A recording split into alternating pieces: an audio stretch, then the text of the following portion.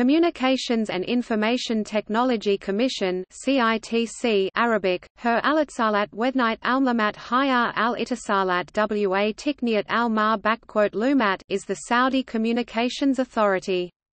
It was first established under the name of Saudi Communications Commission in accordance with the decision of the Council of Ministers. The name was changed after the Commission was assigned new tasks related to information technology. Since October 2006, CITC has been handling the DNS structure and filtering in Saudi Arabia in the place of KACST, King Abdulaziz City for Science and Technology.